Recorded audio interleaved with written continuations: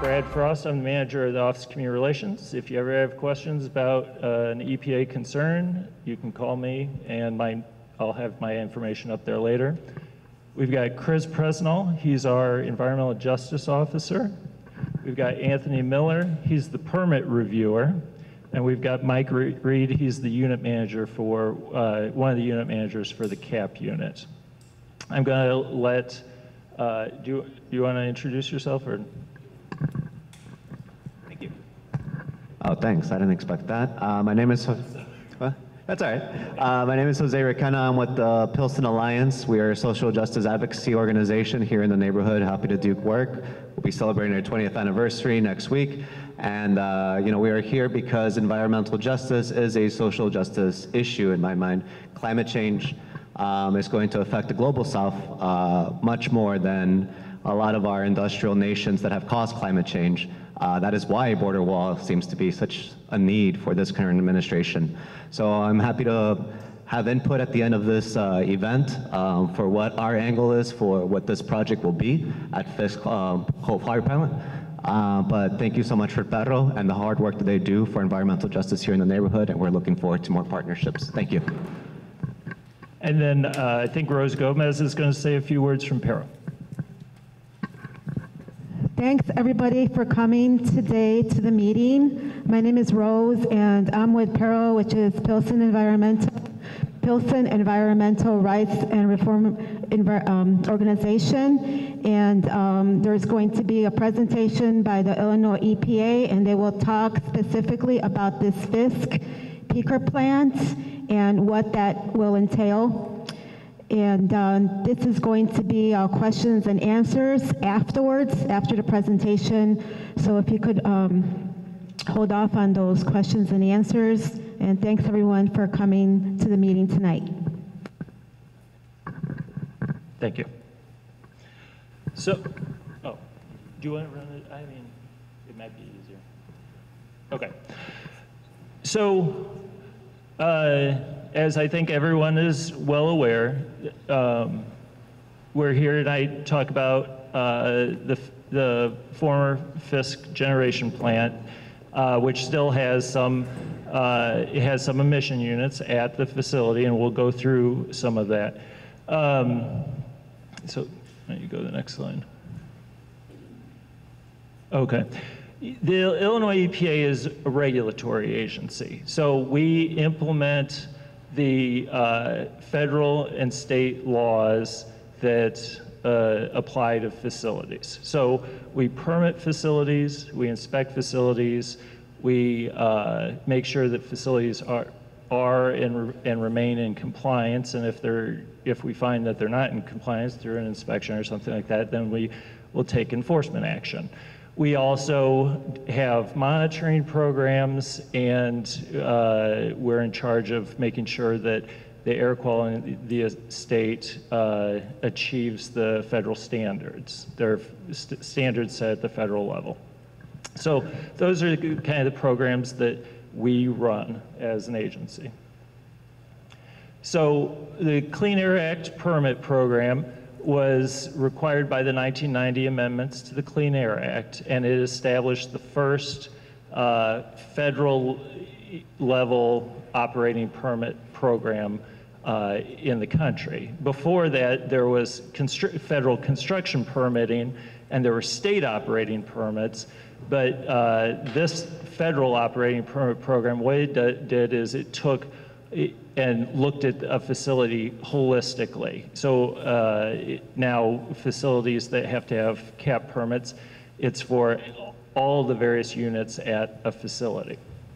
So it's for major stationary sources, and we'll go through what a major stationary source is in a little bit, and they have to be renewed every 5 years. And so when they're renewed, they have to go through public comment and review. We have to solicit public comments. We have to, and then we have to respond to those public comments, and we have to see how are those public comments, how can we reflect what people are asking for, how can we reflect that in the permit. So, you went too early, I think. So, a major stationary source, simplistically, is one that emits more than 100 tons per year of one of the criteria pollutants. The criteria pollutants are nitrogen dioxide, particulate matter, sulfur dioxide, carbon monoxide. Am I missing one? Nitrogen dioxide, what? And volatile organic material, which is a contributor to ozone. So, and as I said before, CAP permits include all the various units at a facility and what the applicable regulations are for all of those units. CAP permits have enhanced compliance and record-keeping requirements, and then they're enforceable by the federal government, they're enforceable by the state government, and they also have citizen provisions in them so that they're enforceable by third parties. So the CAP permits it was an improvement on the former permitting. So, because it's got everything in there. And so when regulatory agencies like when we go out to the facility, it's all listed there, and the companies know all the things that they need to meet to achieve compliance also. Go ahead. So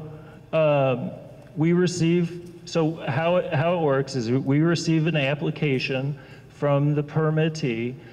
The analyst, in this case, Anthony, reviewed the application. We put together a draft permit. We put that draft permit then out for public comment so that you can see it in general what it would look like, and then we solicit comment. And like I said, we take in comments, we review those comments, and then we determine are there changes that we need to make to the permit based on those public comments. Then we submit a proposed permit to US EPA for their review, and then we make a final decision, and then they review it, and if they give us comments, we address those, and then we issue a final permit.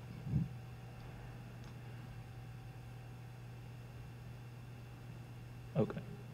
So we're here tonight to talk about the Fisk generation facility. You know where it's located. It was an electric power plant that started operations back in '59. The coal-fired portion of those operations ceased in 2012.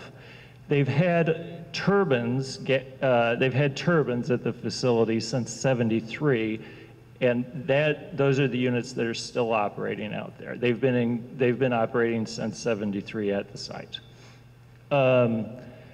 Those units are required to fire low sulfur or ultra low sulfur diesel fuel as of January 1, 2019, and they're currently meeting that. So, I mean, I know that's a month away, but they've been meeting it, I think, for some amount of time. They've been kind of in transition.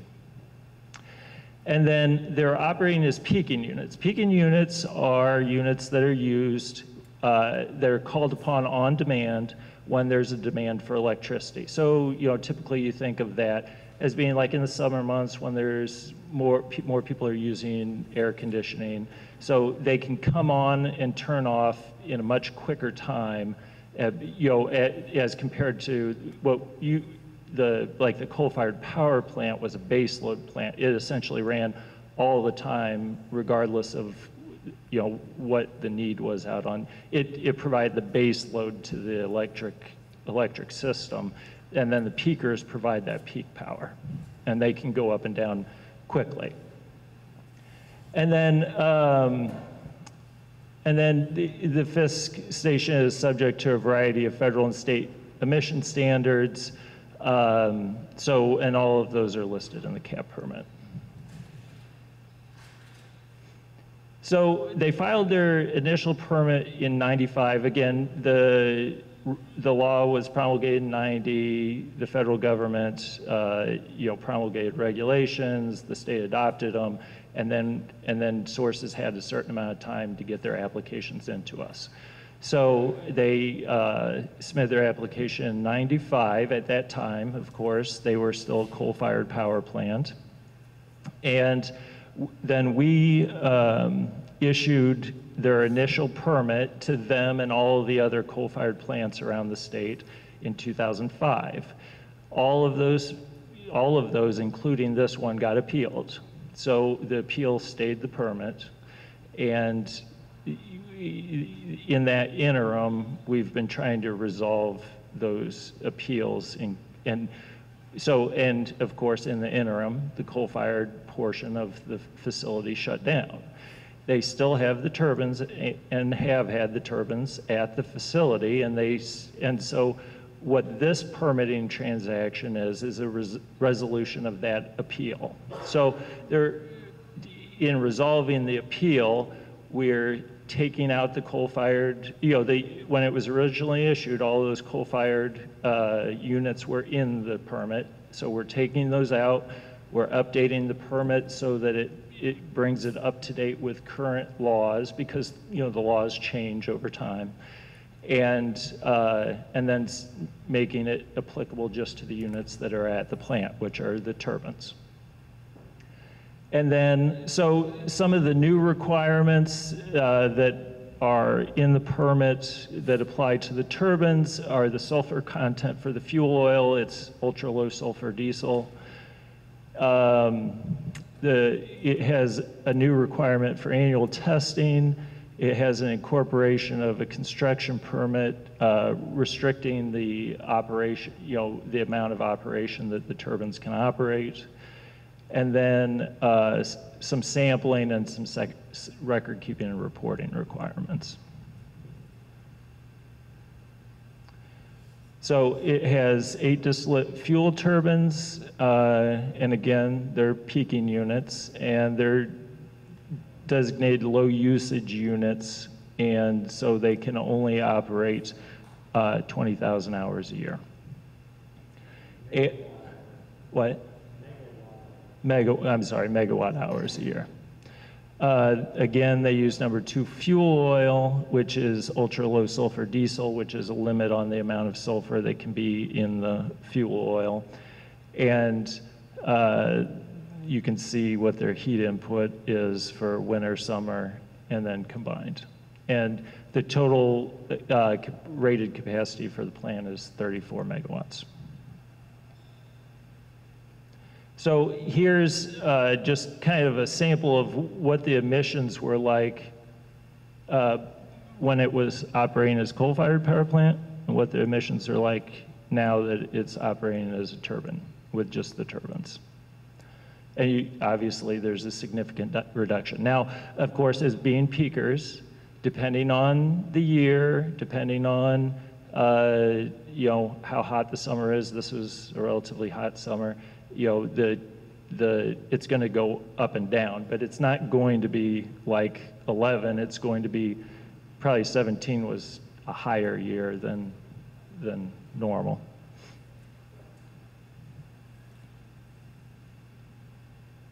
Go ahead. Oh, what? Oh, yeah. And then this has various compliance status, but in reading through it, what you'll see is the facility is in compliance with all the various different measures that we look at when we look at compliance of a facility like this. And so we can, if anyone wants to come back to this or look at it later, but I mean, essentially just all these things are saying the facility is in compliance. And then, so that's pretty much all I had. It's, for us, it's a relatively small source. I know it's a cap source, but it's a pretty small cap source. But we do have, and I wish that was a little bit bigger, but we do have a couple links on here. You can get, okay, so a couple things. So we had a comment period. People requested this meeting. The comment period ended. But what we're going to do is we're going to reopen the comment period until December 28th. So you can submit written comments to us. You can send them to me, to my email address if you want to submit written comments. They have to be to me by December 28th. And I will post something up on our website at this address so that you have that information, or you can screenshot it now, so you have my email address, and I'll send something out to the Pilsen Alliance and Pero so they can distribute it. Or if you sign up on a card tonight, I'll send that information out to you where to send written comments into. I think we also have, Chris is another resource at the agency. Submit the written comments to me, but in general, if you have questions about agency programs, you can call me, you can call Chris. We're always happy to, help people talk, explain our programs, explain what we can do, and try to work through and address the issues that you have. So I was going to have questions and answers, and then, like I said, I know Pero had a few things that they wanted to say. I have a question about the maintenance of the equipment. Yeah. So you were saying in your presentation that they're going to be emission compliant with the new emission standards. What kind of obligations does the company have to ensure proper maintenance and the emissions are adhered as the equipment gets old? Like on trucks and cars, we have OED systems that tell you when the system's operating out of emissions compliance. Sure. What do they have on these generation plants to ensure compliance? Okay. Is that something you want to tackle, or you want me to? Yeah.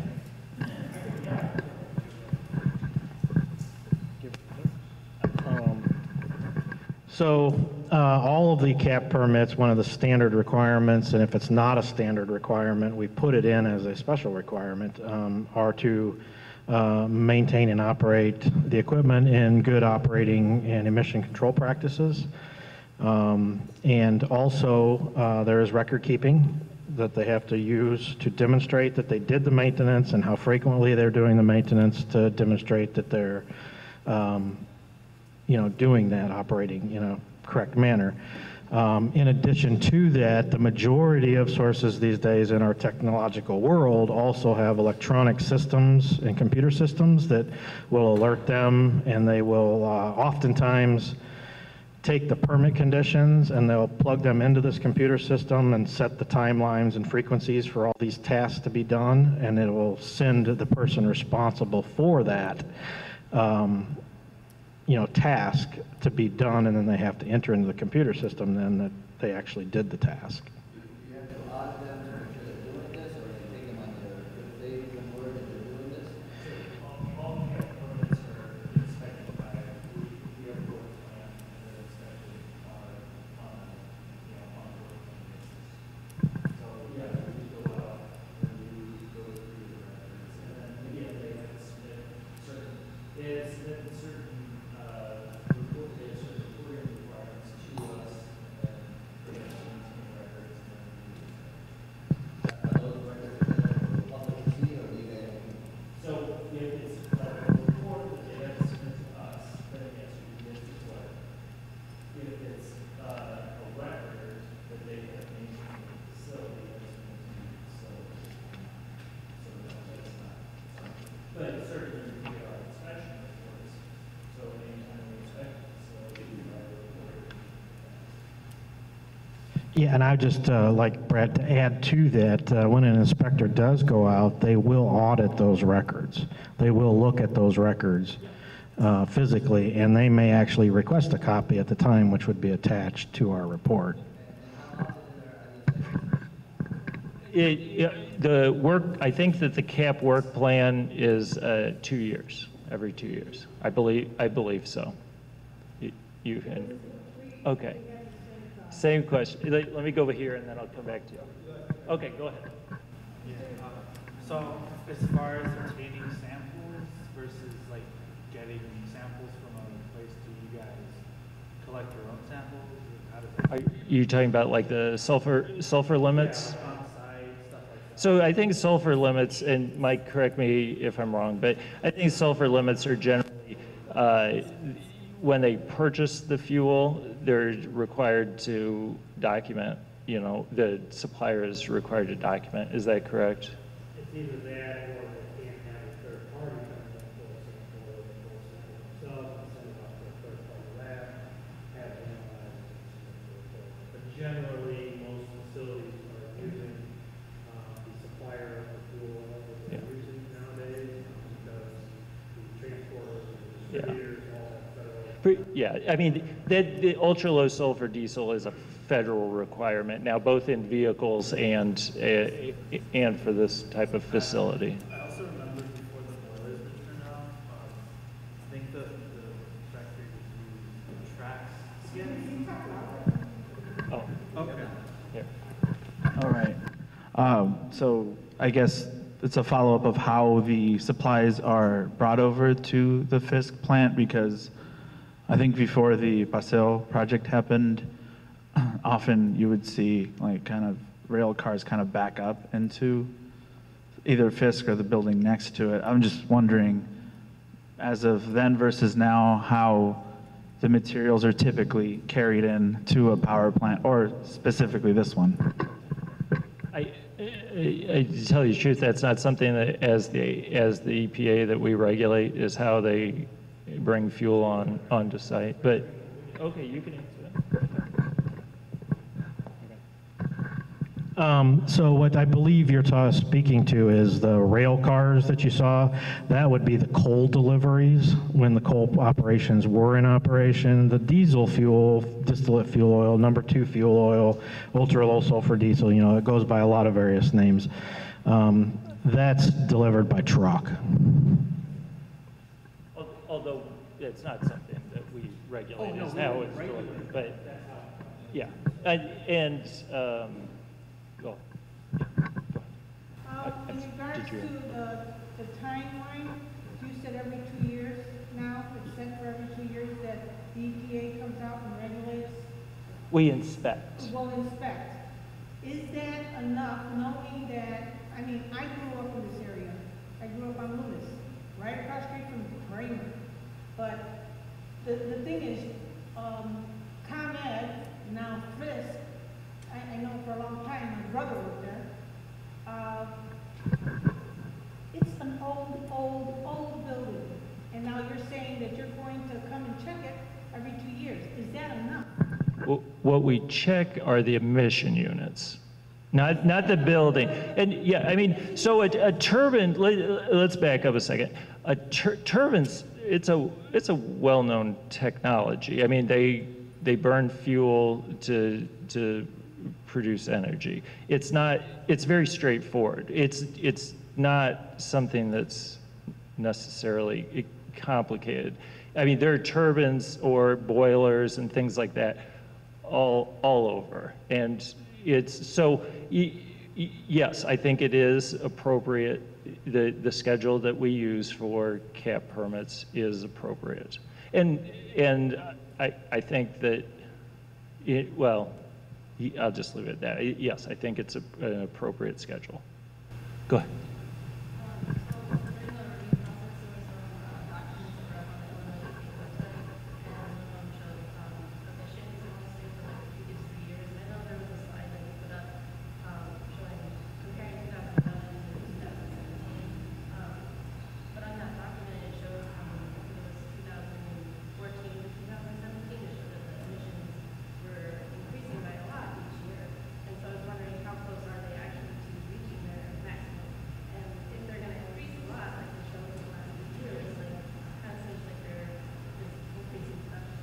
So there's only so much that they can increase because they've got the 20,000 megawatt hour limit in the permit. Yes, it has gone up. It has gone up a little bit. Although what I didn't do is I haven't gone back to see how much it was used before. because so I don't have a comparison to know, well, it was 14 to 17, and was it?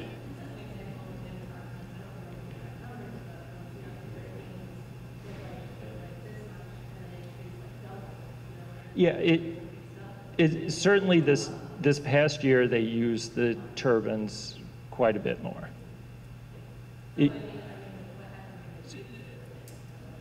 Well, they can't operate them then. Yeah, I mean, it's an on-demand thing. So either they can use them or they can't use them. You know, if the need's out there and they haven't reached their maximum megawatt hour limit, then they can respond to energy demand.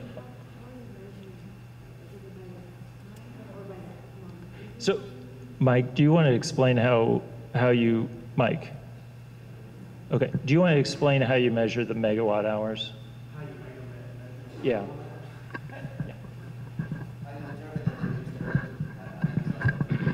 So the megawatt hours is monitored with a monitor, and so they measure how much power they're producing in a given hour, and it's just a multiplication.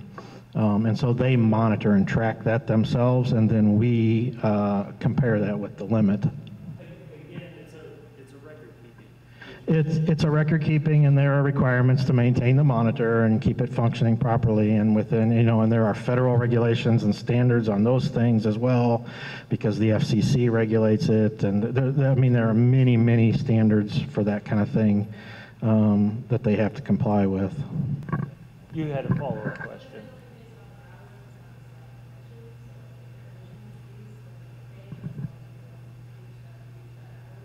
Okay, so, and again, chime in if you want to, but generally it's, you know, so you know how much fuel, you know how many hours they operate, so you know how much fuel they burn, so then you know how much emissions there are.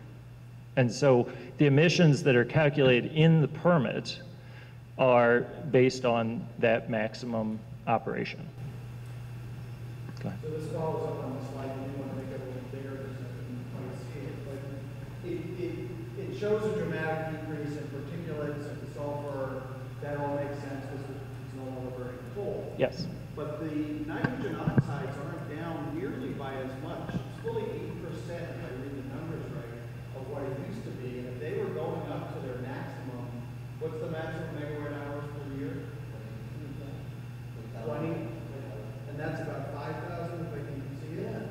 So if they went up, that would be fully 32% of the old emission level of nitrogen oxides. And it would be occurring in a peaker, which means it's going to be, at least as I interpret that, the peak emission of nitrogen oxide is going to be pretty high. So is that correct? Is that just a consequence of burning diesel? So now I see it's a 60 instead. So Okay. lower my numbers by 25%, but that's still a pretty big amount of nitrogen oxide emissions. What's the maximum? If I'm reading that right. So the NOx emission. So the NOx emissions in 2011 was 1,100 tons per year. And the NOx emissions in 2017 is 60.8. So that's about, yeah, 10% roughly, somewhere in that neighborhood. Correct. The megawatt hours in 2011 was 261, and 2017 went up to 5,080. What you see there is the results of shutting down the coal operations. But also, diesel gives off more NOx on a per ton basis. Not necessarily. Suggested we're getting more NOx per megawatt hour than we used to. I would have to look into that and make sure that's true. And one of the things in particular that I'm worried about is since it's a peaker, the particular air quality when it's running in the immediate area could be much more severely impacted than these numbers suggest. Because these are annual numbers. Correct. So that's over 365. How many days did the peaker run in 2017? Do you have that number? So I think it would be interesting to get a per day of operation initially, so that the people understand what's going on in their air on the days it's running. What I would suggest is to get into that kind of detail, maybe submit that to us as a comment, and then we'll respond to it. Okay? And yeah, so they can dig it out, and maybe we can. Yep, exactly. So, oh, hey, after you, we'll go to you, okay? I know you've been waiting. Hi, we're hearing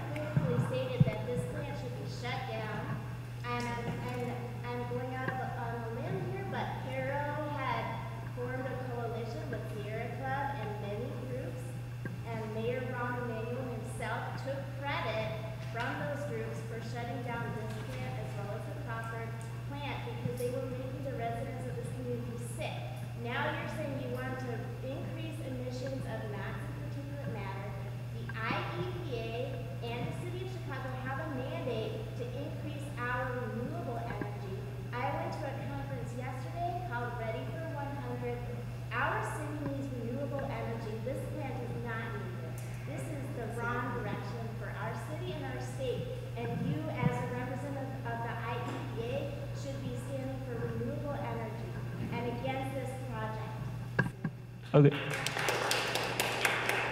So,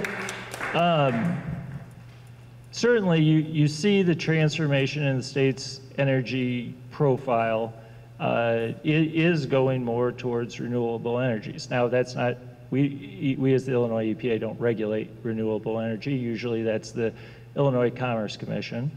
They, to the extent that it's regulated, there are some regulations in other agencies.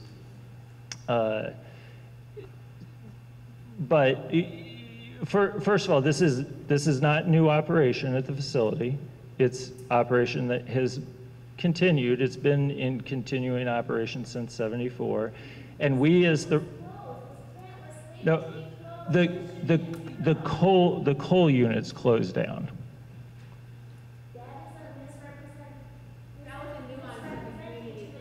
That's not a nuance that we as our agency have never said that the facility was closed. Now, and not back in 2012, not recently. They've always had this cap permit's been out there. The units have been in operation. The coal. I'm not saying anything about that. All I can represent is our agency. The facility has always had a permit from our agency. The coal-fired units shut down, but the turbines have always been there. I mean, have been there since '74, and they've continued to operate. We are the regulatory agency, so we issue permits to make sure that facilities have permits that list out all of the appropriate and applicable requirements, federal and state requirements. Hey, I'm going to go here, and then we'll come over there. Let me start with one comment. There are a number of different sources of diesel exhaust in this state. Railroad yards close by. We have a lot of truck traffic through here that use diesel and so forth. One comparison, I don't know if you've done that comparison. Can you say what percentage of the diesel pollution in the neighborhood comes from these peaker plants? Do you have any idea? I'm not sure that I have a real, I will say this because I've been involved in some of our more, you all may have heard of our VW grant program. And in general, mobile source emissions make up about, I want to say it was 84% of emissions in the Chicagoland area. Now, that doesn't tell me what exactly is here, but certainly you're in the heart of the city. All the cars are coming in here, all the trucks are coming through here. So, but I don't really have a better answer than that for you. It was back over here.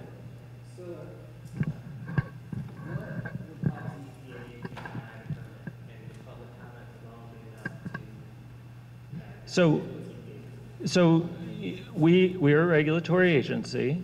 We determine if a facility demonstrates that they would meet the applicable regulations, then we're required by law to give them a permit. What typically happens when it comes to public comment is that things get, we take in the public comment, we review it, and we see what kind of modifications we can make to the permit. That's what typically happens. Hang on, I think, did you have a question? Okay, go ahead.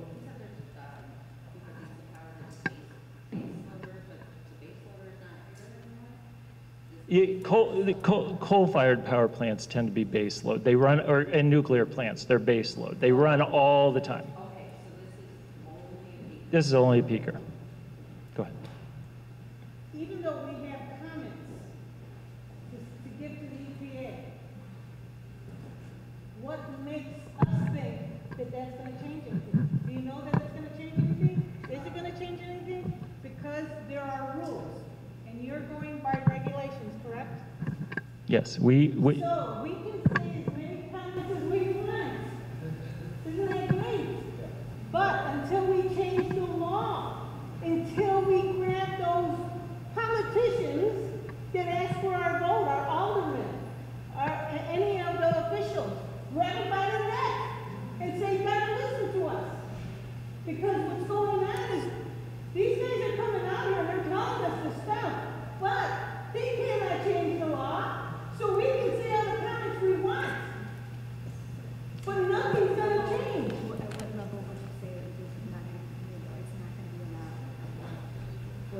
Well, so when it comes to turbines, turbines are a known technology.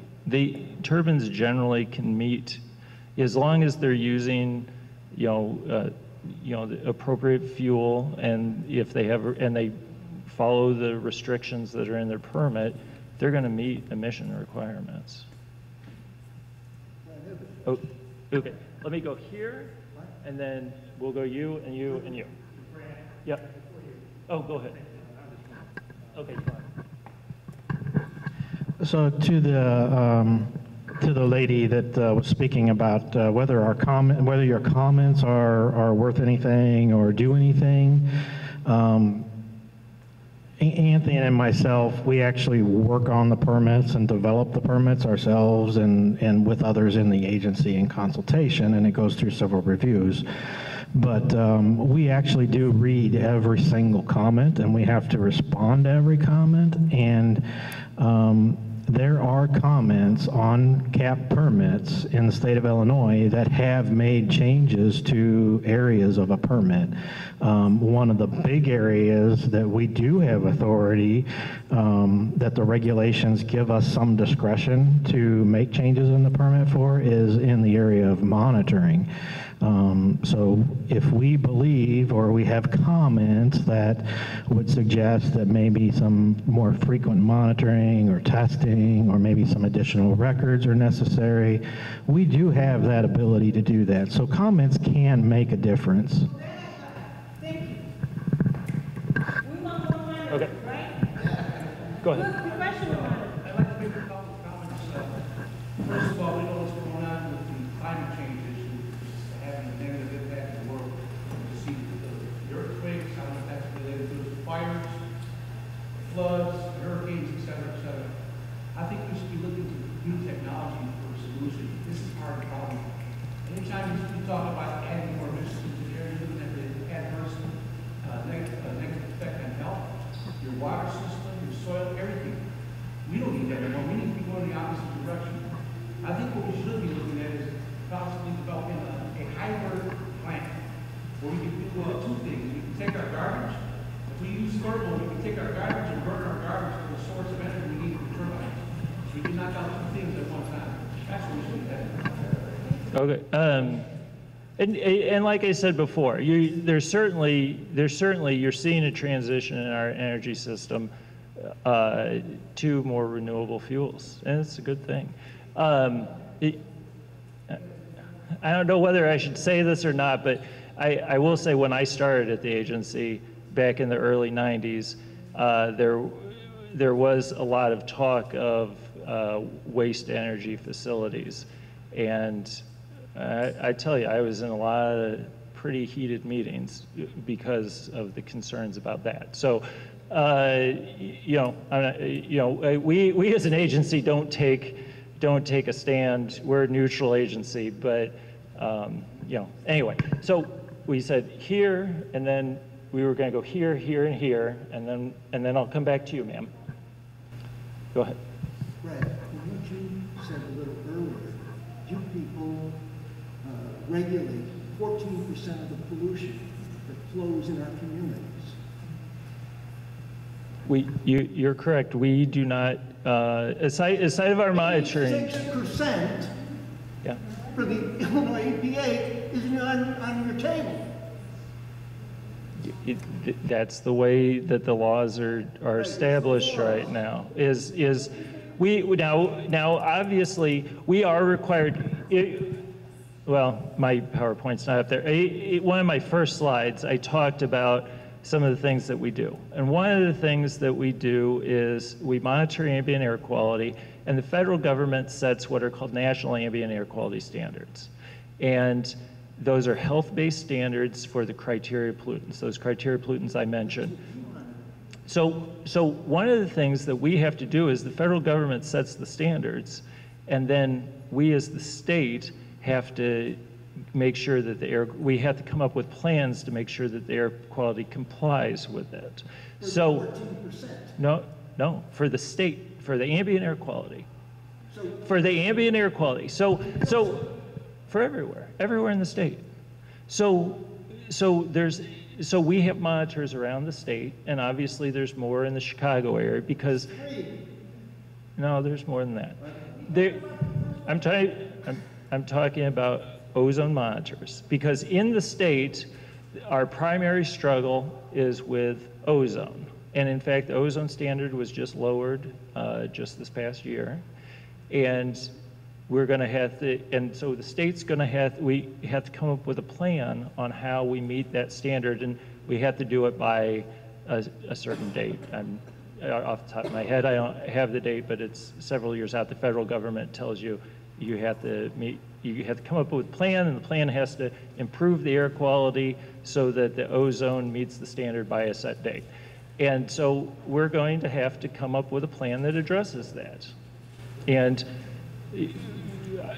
I'm not sure what's going to be in the plan yet, but it certainly, the fact that mobile source emissions are a very big driver of ozone in the Chicago area is something we're going to have to take under consideration.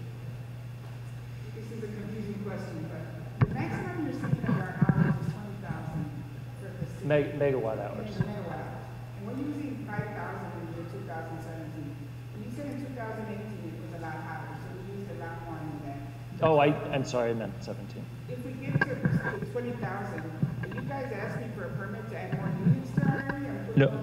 It's going to stop, and then how many have to take the advantage of the difference, and then we got to pay higher? There are peaking power plants all over, and so different ones will turn on depending on what the demand is.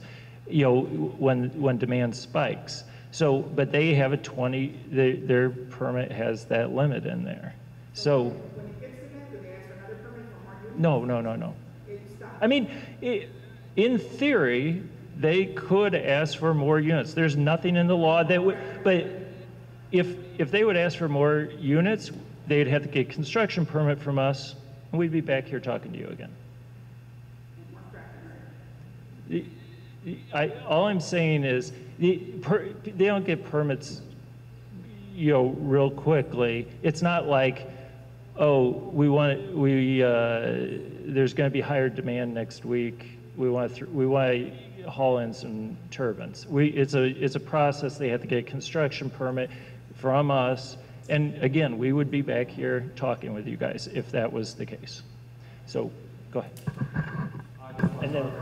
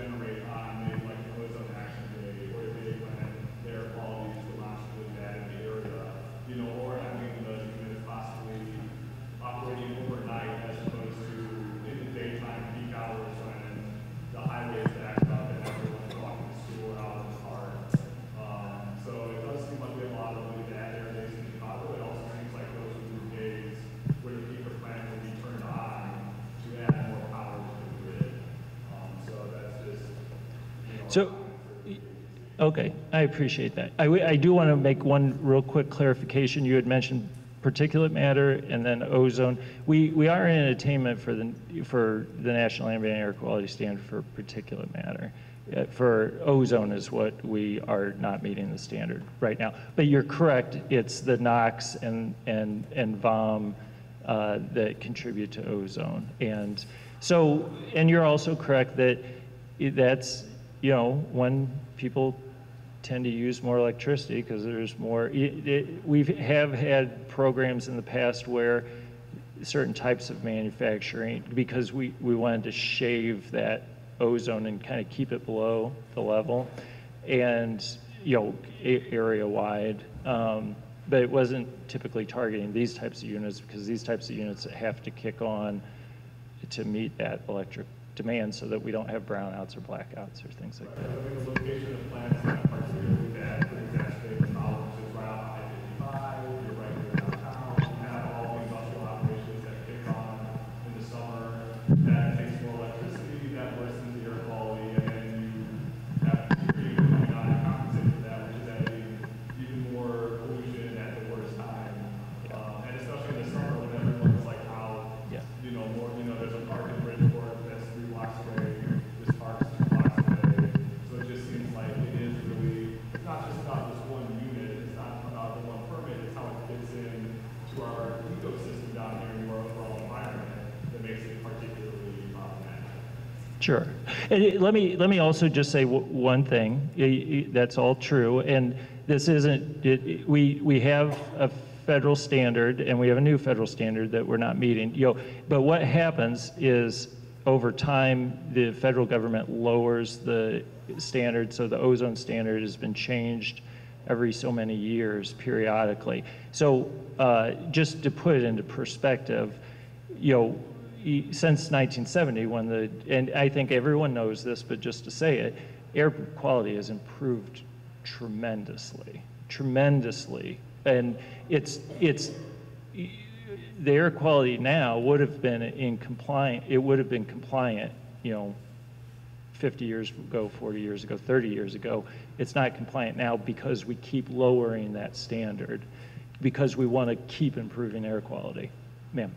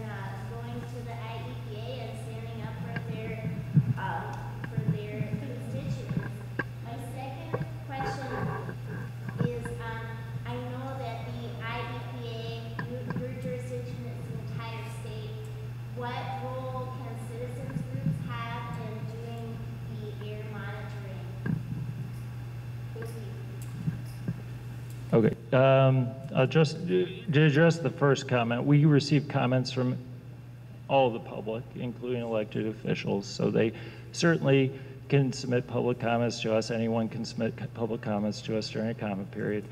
But it's not a vote. Our decisions are made based on the regulations and whether a facility will meet those regulations. So, and then, what was the second part of that? Air monitoring, citizen air monitoring. And I don't know, do you want to talk anything about citizen air monitoring? Our monitoring network, and in particular our ozone monitoring network, because that's what we're that's what we have to meet right now. That's what is a federally mandated how we go about, and we have to come up with a plan. We have to develop a plan every year. We have to have so many monitors. They have to be in certain locations. They have to do specific kinds of, they have to meet certain standards, and it's not just, put one on the corner. And and I'm not discounting citizen monitoring, because US EPA has, for certain types of, not for ozone, for other types of pollutants, they've tested certain types of kind of small local community monitors. I'm not sure, not being with the US EPA and not having conversations too much with that group, I'm not real clear on what the results are from those, but that's something you could talk to them about. But when we talk about the air quality, and particularly like NOx emissions, NOx drives ozone formation. It's more about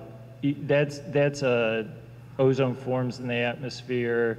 It's a chemical reaction. It takes time, and that's something that you need a wide, broader network like we have established in the state, more so than local community type thing. Let's go here and then here. Following up on the previous question, it seems like we can request more money from the IED and add additional monitoring. Are there any other features that we can ask Well, I think what we want is we want people to submit public comments to us, and then we'll review those comments and see what kinds of changes that we can make to the permit. Okay. I think it's the simple. And then when it comes to the air monitoring, we do put, our monitoring plan, we have to put it out for public comment every year. We post it on our website.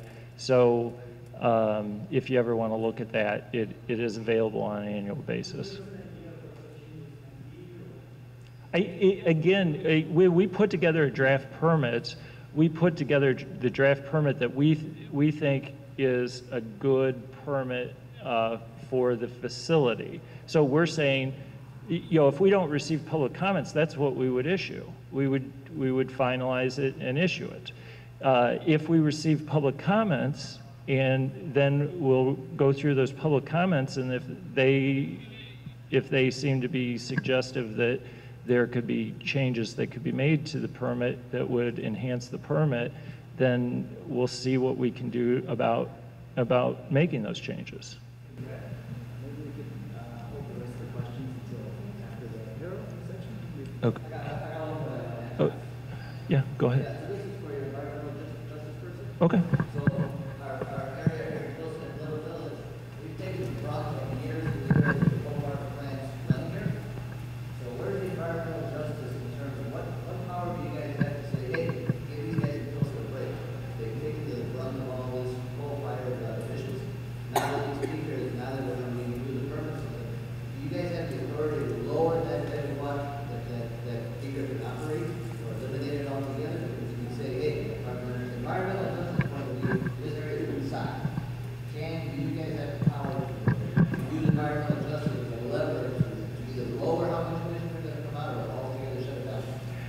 Yeah, the short answer to that question is no. There's no state or federal laws on the books that say, hey, this is an environmental justice community, which, oh, by the way, the definition, varies throughout the United States as to what is an environmental justice community. But obviously we at the Illinois EPA consider this an area of environmental justice concern, and one of the reasons why we're enhanced public outreach is so important to us.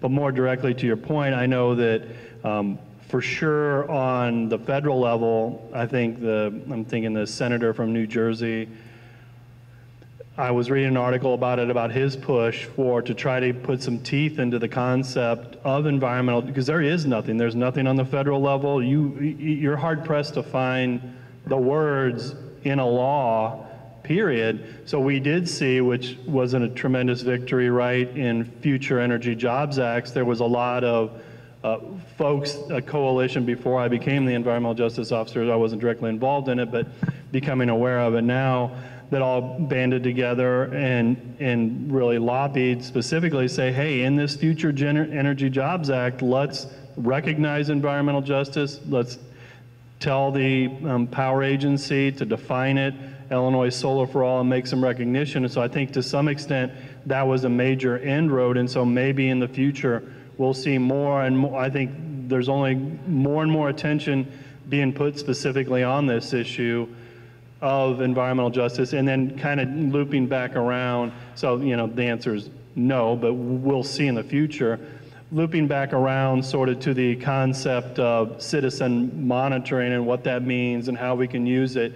From my perspective, which is maybe a little bit different is a lot of bit different from the permitting folks as to what they can use as far as data that's credible and meets there's all sorts of rules and regulations as to what is usable data, and you get into all this minutia. But what I think I've seen that's potentially powerful with the purple air monitoring, and keep track of that in my day-to-day, is to empower citizens to then start, just like you all are doing, is working at it from a local level, working at it from a state level, working at it from a federal level, and really trying I think that data, while it can't directly feed into us changing our regulations, because that's just not how it works, one thing that it can do is to show folks, and know, having many conversations with Ms. McNamara here about McKinley Park and Matt Asphalt and some of the other issues that are going on around here, is, okay, well, this is sort of, so I'm saying, well, we can't regulate truck traffic. Okay, well, who can? And so it just paints a broader picture, I think, for all officials, whether they be state like ourselves, federal, or your local officials, all of us. It's just more information, it's helpful, it helps paint a wider picture.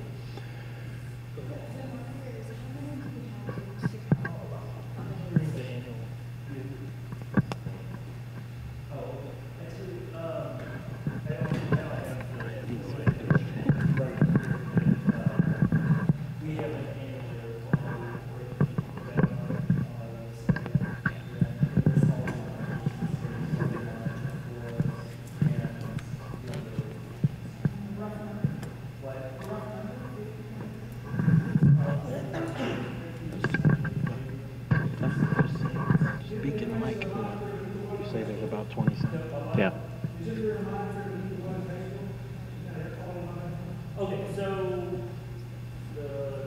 Perez. It's Perez. Juarez isn't there. That was a monitor that was set up to test for lead, specifically because of concerns from each Kramer, and trying to figure out if that was the source causing the lead pollution.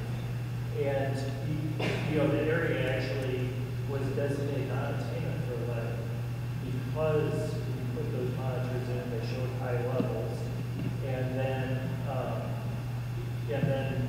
that forced changes at the facility, and then the monitors haven't been cleaned for several years, and we actually went through a redesignation purpose because the area now meets that other standard for air quality. What other type of monitoring can take place given that contamination, air pollution, water pollution, etc.? Well, we have programs that monitor air quality. We have programs that monitor water quality. We have surface water quality around the state. We have programs that address contamination in sites. I mean, that's what we do. We've got all.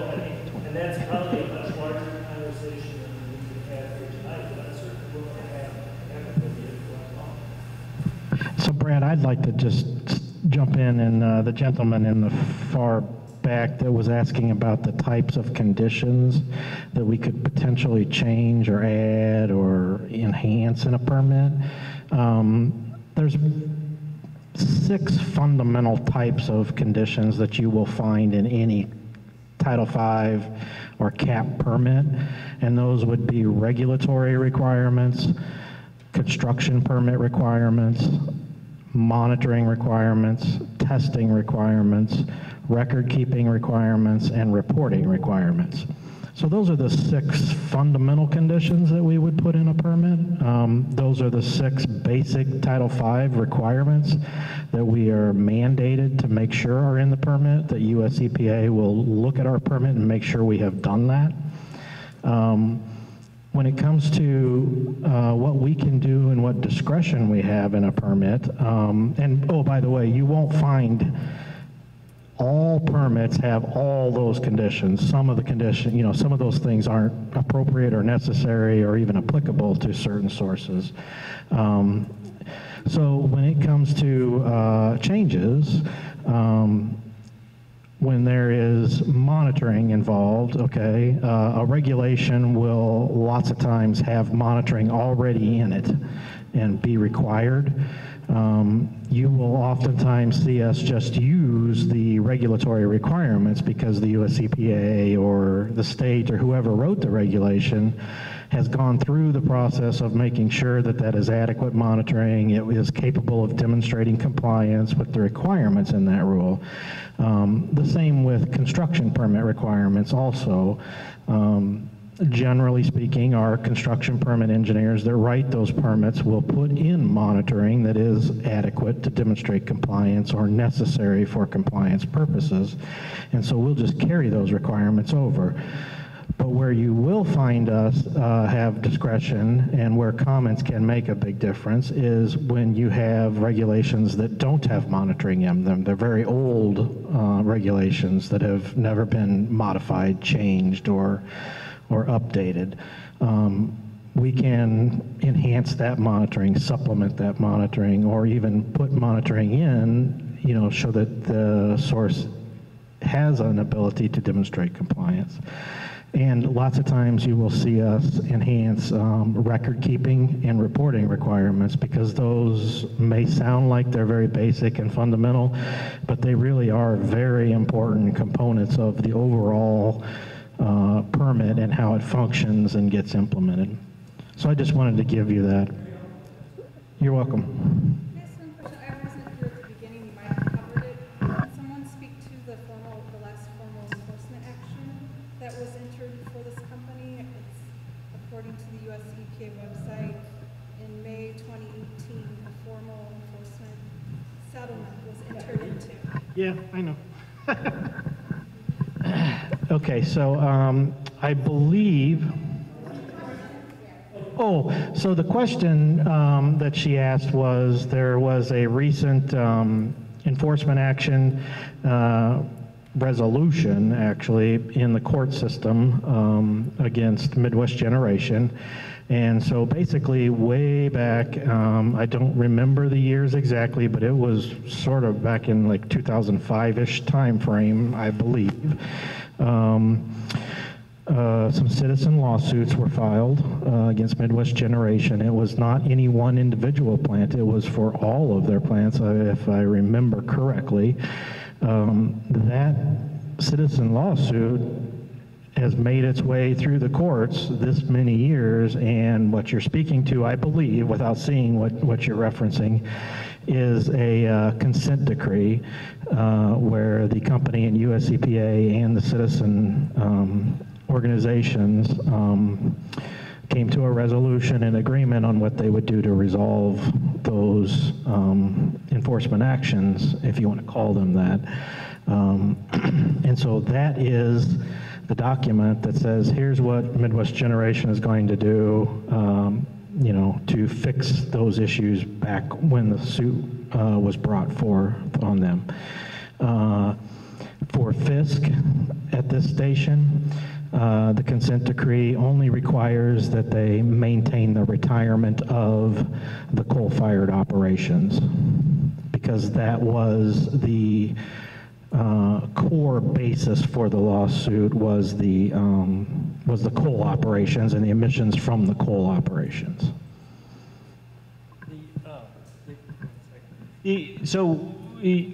Para was gracious enough to help set up this meeting for us, so I'm going to let them make their presentation. We'll take your question real quick, and then I'm going to let them make their presentation. We have the room until 8, though, and so when they're done with their presentation, we're certainly open to answering more questions. Thank you. I had a question. Are there any investments being made towards the development of renewable energies, and are there any sources of funding, financing, or like loans, grants of any sort for businesses who are interested in getting into renewable energies? Can you talk a little bit about the future jobs? Not jobs, like resources for No, businesses. I'm talking about law, or no, like is that? I can give a short answer. Okay, just So I think the question has to do with loans, grants, money available to help sort of propel renewable energy and investment. And the Future Energy Jobs Act, which the Illinois Commission on Environmental Justice has been working on the environmental justice portion and advising the power agency as to how they approach that issue. But anyway, so the Illinois EPA is not directly involved. We don't run that program, but it's a big sweeping bill, and there's money, there's renewable energy credits, which is sort of it pays people to put on solar. So there's future energy jobs. What it did was tried to rebalance or re-energize, I guess that's a bad pun or a good pun, the whole renewable sector. So for a while we've seen explosions in wind, especially downstate where we are, and solar would just kind of fizzled out. And this has given these renewable energy credits, which is a major incentive. There's brownfield solar, that seems to make sense, right? Put a big solar array on there's a huge site in East St. Louis, the Alcoa site. There's nothing can be done with it, but you could put solar on it. And so I think there's no real short little answer, but there's many, many aspects to that. Again, the Illinois Power Agency, and there's workshops that they're doing right now. They just did one for Illinois Solar for All, which is about low-income environmental justice communities. But there's more and more. If you go check out, they're doing more and more workshops. The physical locations in Chicago, but you can get on and do webinars. There's a ton of information, and I'm by no means an expert. But the EPA or the environmental justice isn't investing in any of that? We do have, not exactly, but we do have, well, right, the Volkswagen settlement, which is not necessarily, but that's not necessarily renewed. It's in the same, so we had the Volkswagen settlement, $108 million, that as far as the cheating scandal, and we're going to do a series of funding opportunities. Now, it doesn't dictate renewable, but electric buses, maybe charging stations. It doesn't really quite fully get at that, but the Volkswagen settlement was it was a federal settlement. It's very specific as to what you can do, and that's not, renewables wasn't, so we have. Well, and the other thing is it's for vehicles.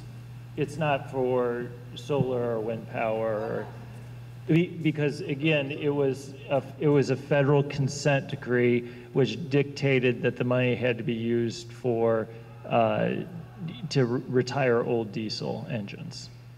So it was a court case that said that's what the money had to be used for. But they weren't interested in renewables at the same time? Well, so, and that's what I was going to say. This doesn't fit in exactly, but you know, certainly a portion of what we're setting aside our money for is electric, you know, new electric vehicles and infrastructure. No, electric cars can be charged using renewable energies. Yes, that's certainly the case. I mean, I guess just step back a second. Again, the Illinois EPA is not the power regulatory agency for the state. That's typically the Illinois Commerce Commission or the Illinois Power Agency. Okay, so I'm going to let them make their thing, and then, like I said, we'll come back and we'll. So I just want to thank the EPA for coming out and sharing this meeting with us. So this will be a very brief presentation, a little bit about Perro, our kind of ideas on this site, what can be done, and continuing to empower you guys to become a part of Perro, anybody can, and such. So my name is Alex Reyes. I'm a Perro volunteer for about the last 2 years, and there's lots of Perro members here. Louder, speak louder, okay. There's lots of Perro members here, so we have a lot of people in the community who on and off have been part of it, and so thank you all for being here. So for anybody who hasn't heard of us, what is Perro? So Perro stands for Pilsen Environmental Rights and Reform Organization. It's a grassroots community group. Like I said, it's all volunteer-based. We all have day jobs and other stuff going on, so we all care about Pilsen, environmental justice. It was formed in 2004, and we're about fighting pollution of all sorts, of all sources in Pilsen. We believe that all people have the right to live in a clean and healthy environment, regardless of class, race, any of those intersecting factors. And our mission is to spread awareness about this concept of environmental justice and make Pilsen a healthier place to live, work, raise families, have families. So anybody who speaks Spanish, I don't know, I didn't ask that at the beginning, but this will be bilingual in terms of the slides. And we'll come back to this, but we have bi-weekly meetings every other Wednesday at La Cebollita. So anybody can come, join us, be part of the conversation. So what has Perro done? So I'm not gonna go into everything, I'm just gonna highlight a few of the things, and tie them back to this presentation. So what has Perro done? So along with the EPA, we've also done a soil remediation project in Pilsen. Someone mentioned H. Kramer earlier, so there was found to be certain homes in certain trajectories from where H. Kramer was and the pollution in the soil. And so the EPA did a survey of homes and people who wanted to have their soil remediated. I don't remember quite the number. Rose, do you remember the number of homes that were?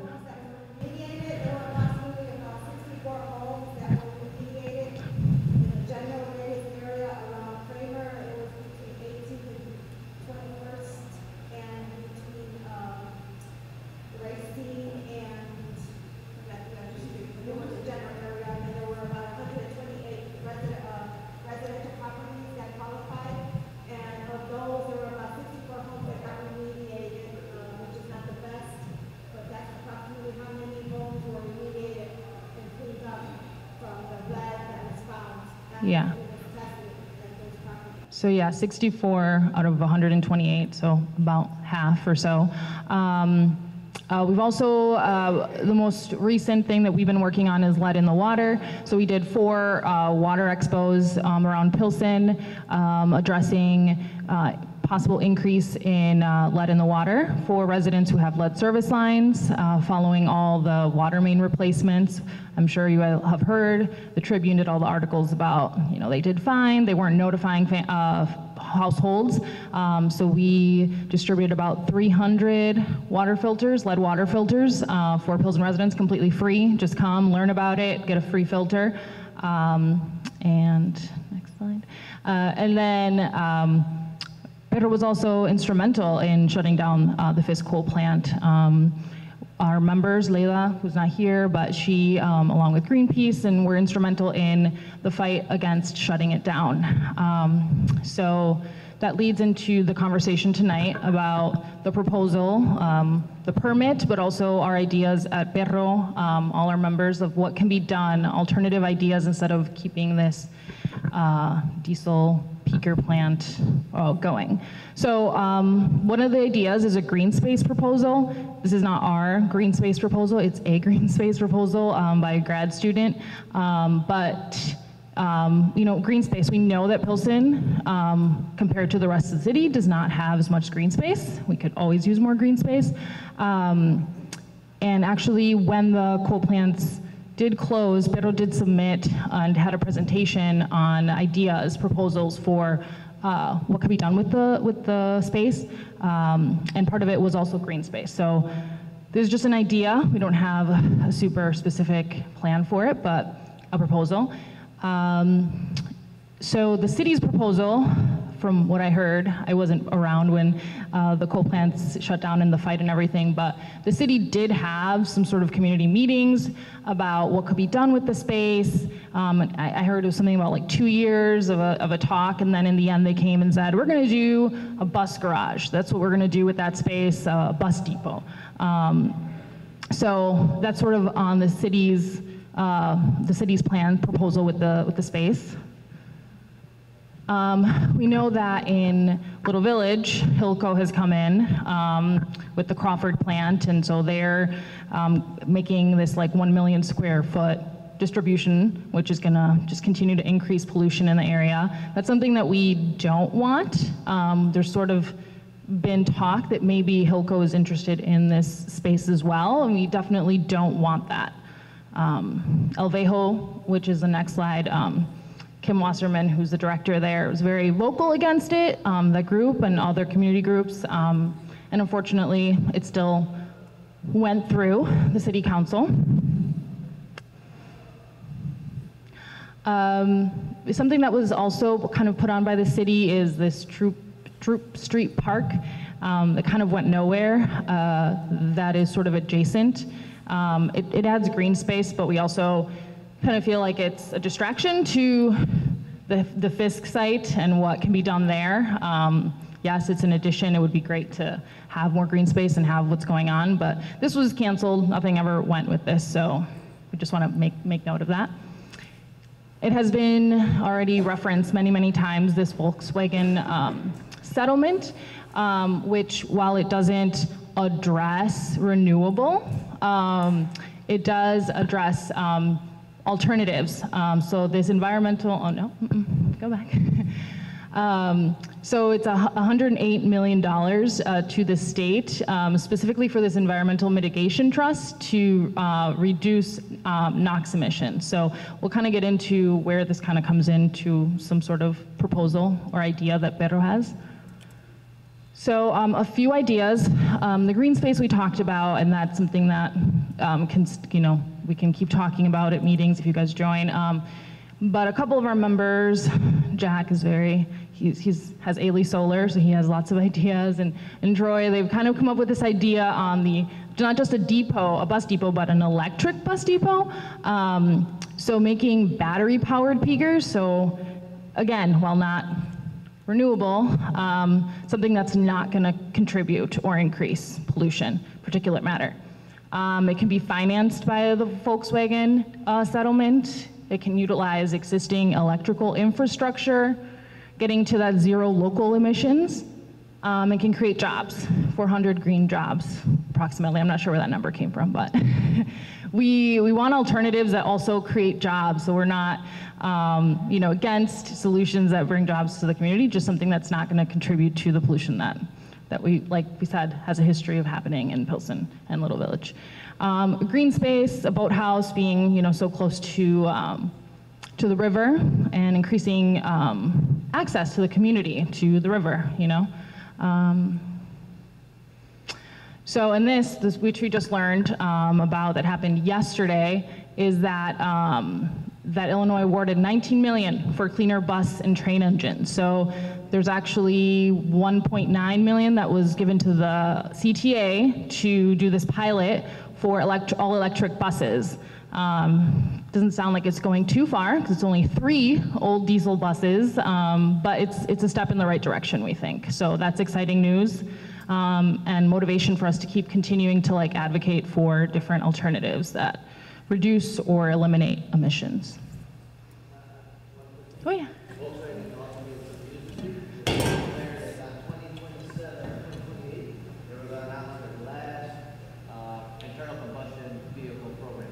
Awesome. So basically, Volkswagen is going to get out of the internal combustion business, go all electric. So by 2030, probably all Volkswagens will be electric. Wow, that's huge. Which we've talked about before, but contacting local officials and really staying engaged and speaking out. We're more empowered and make more noise when we're together, the more of us. So these are just ideas. Pedro is all about just coming together. We all come from different industries and stuff. I'm a social worker, so I don't know too much about all the science, but I learn a lot and it gets me involved. And so I just want to get everybody out, come out when you can. I can't make all the meetings either, but we really just want to encourage you guys to, even if it's not with Pedro, to get involved and keep making your voices heard. So next steps, like I said, every other week, our meetings are at La Cebollita. So next one is December 19th, very close to Christmas, but come join us. We can debrief about this. Next steps, we're always, everybody has different interests, right? Some people are really interested about this, some about water, some about, soil. So just come and get your ideas out, and yeah. So thanks to the EPA they've been very great at getting back to us. They're very responsive. And so it's great, even though we know that there's limited things that they can do. They really work with us on questions that we have, clarifying. So thanks again. And if any other questions, we can open them now. So.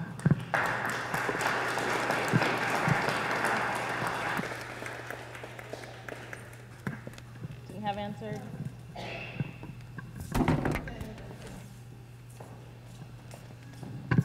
I guess my comment is just about the future. We know that Chicago is going to experience more heat. It's going to get hot here. They say by 2025, 30, we're going to be having over 100-degree temperatures. Also with climate refugees, when the ice melts, Miami's going to go down, and they say Chicago is going to be one of the cities that's going to have to take in climate refugees.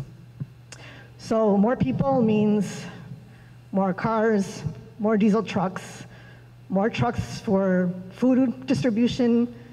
So it's sobering for me to think to live here, considering the map that I saw of the Natural Resource Defense Council. They put out a map where you could see in the south side of Chicago is bright red, which means that we already live in a toxic zone for poor air quality. And it's only going to get worse. Fossil fuels are killing us. And if we do not have, we are not going to have a future if we do not solve this problem. We cannot have more people coming, like this Pilsen itself is going to be really developed with more condominiums, which means more energy, which means more peak energy, which means they're going to have more facilities to have more peak energy, which means more diesel fuels, which is, it just exacerbates the problem. And so I don't see how we get out of this mess unless we really start focusing on what people have been commenting about renewables, solar. The problem with solar also is we live in Chicago, and we just heard about geoengineering. They want to do sun dimming of the sun. So if you're dimming the sun, our solar is not going to work, right? That's what I've been hearing about geoengineering, about solar radiation management. So if they're dimming the sun, and if you have solar panels on your building, you're not going to get a lot of solar power from that. So we have wind, and I don't know what other options there are, but I have a 10-year-old, and I don't know if I could continue living in the city with this kind of pollution that we're breathing in. Thank you, and thank you for, oh, go ahead. So main comment, I think we should emphasize a little bit more. I don't think it's really in the Illinois EPA's ability to force, well, I think probably it must be NRG that owns those peaker plants, right? Yeah, it's, yeah. You can't really. Energy is the parent company of Midwest Generation. Okay, so diesel peakers are old technology. There's newer technology that was referred to in the federal presentation, and a couple other people mentioned it. They now have technology that's being implemented in California. There's some actually in the Chicago area, really large battery systems that can help to regulate the grid. They absorb energy when there's excess energy on the grid, they put energy back to the grid when needed. This is another type of peaker, essentially, but it doesn't have any emissions. And, you know, I'm not saying that the Illinois EPA force energy to do that, but this is what I would like to see. So, I've got a question as well, while we got you here. You know, the turbine, the Volkswagen said it's for engines, the diesel engines. The turbine sounds like a diesel engine. No. It's mobile source engines. Mobile source. That's very. Yeah, I didn't think we were really going to get into VW tonight. The turbine is not an engine. An engine is an internal combustion. Yeah. Turbine is, for lack of a better term, external. Yeah. Anyway, and certainly, you know, I have a whole presentation on VW, if you got an hour. But and I'm certainly willing to come up and talk to you guys about it. But yes, you're correct. The simple answer is we, as the regulatory agency, don't say you do this or you do that. We say, does what you want to do meet the regulations? But certainly any of these kinds of issues, I know that Chris and I certainly talk all the time about, getting out and talking to community members about the agency, about what we do and about our programs. And any of those, if you want us to come back up sometime and talk about VW and our program, we're certainly willing to do that. I guess I'd just like to emphasize once more, while you all are, up here in Chicago visiting, just really emphasize the fact that even though when you're in Springfield writing and making these permits, I know you're looking at it as an individual permit, but a quick just walk down my Cermak, for example, you realize these facilities are stacked one after another next to each other. On the way back down to Springfield, I-55, just looking either direction for those first 15 or 20 miles. So I think one frustration I feel is like someone in Springfield writing a permit for a business in Chicago, they're never going to come and see the site, they're never going to come and see what's going on in the area and see the context. I understand like you have limited resources, there's staffing problems, but just to take with you back to Springfield and understand is that, we are in this area with really highly concentrated industry, a lot of different permits. So even though this power plant itself, looking at it as an engineer on paper, the emissions don't look that high. It's right next to a highway where there's standing traffic, for hours and hours at a time. It's by several other facilities. There's 2 asphalt plants, a concrete plant next to it. So just know, we have a problem down here in the south side of Chicago with our environment. And just keep that in mind, please, when you're writing these permits, when you're taking our comments into consideration. It's not a major source, it's a small source, but it's one of many that are all mingling here in our air and affecting us. So I just wanted to emphasize that point while you're down here. And, right when you drive back down I-55, just take a good look around, because it's one of the ugliest roads in America, in terms of you're not having the little stores, et cetera. And I know you guys want to do so much, but I think that's one of the reasons we're here. That's one of the reasons people have a lot of questions and they're upset. This probably isn't going to make you feel any better or make you feel any safer, but just so you know, I used to be a field inspector for the state of Illinois up here in the Chicagoland area. And so I do understand the industrial base that the whole entire Chicagoland area and the collar counties face.